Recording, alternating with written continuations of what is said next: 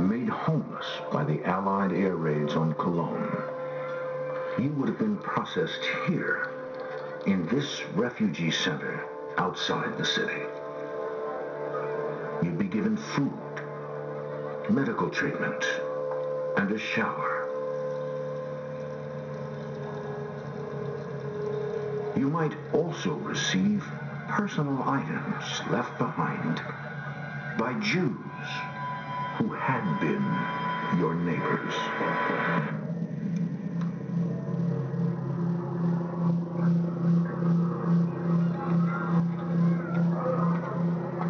The same week that the Nazis were caring for the people in this refugee camp, the world first learned about other German camps in Eastern Europe.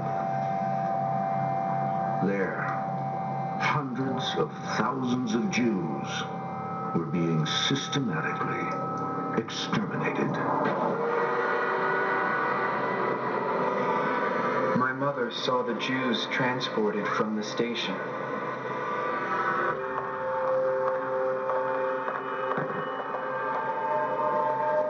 Their baggage was loaded separately into a freight train.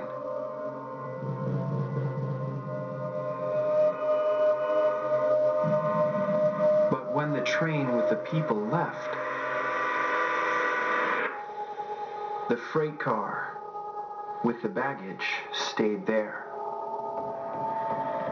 It didn't go with them.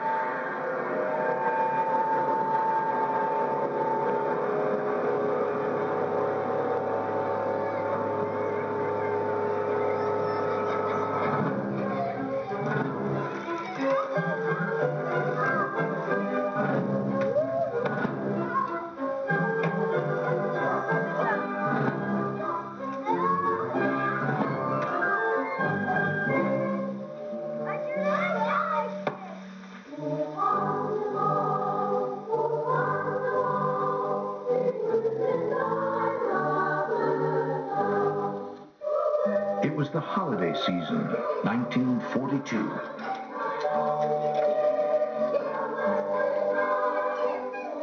Joseph Eckstaller filmed his children, Franz and Liesel, decorating the Christmas tree.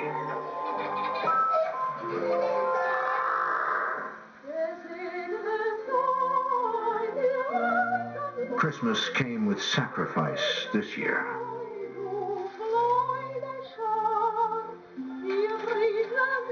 Food rations had been tightened. Butter, meat, sugar, and coffee were replaced with imitation foods. Some made with potato meal or wood pulp.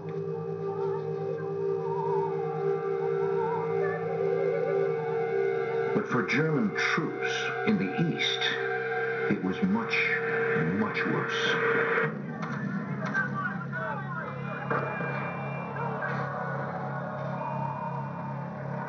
All the horses have been eaten.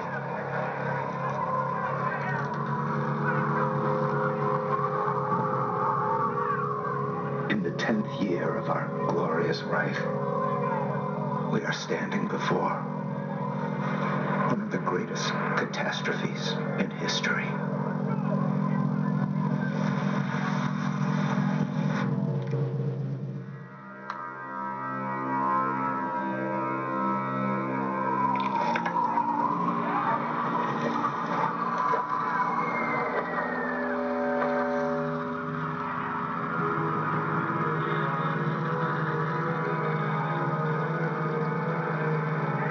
For 6 months,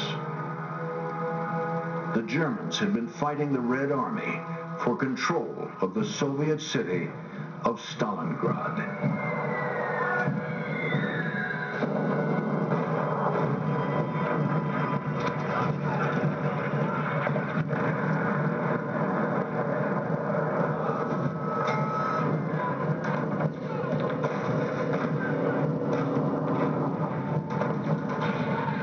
By December, the Soviets had surrounded the German troops. and sever their supply lines.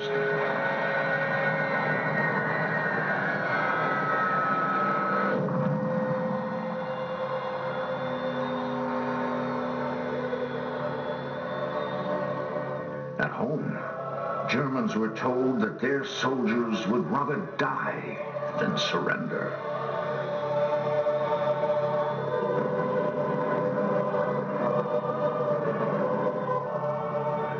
At the moment, heroic battles are taking place near Stalingrad.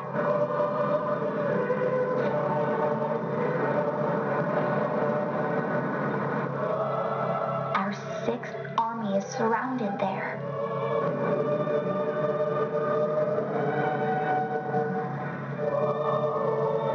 Will they have time to shoot themselves at the last moment?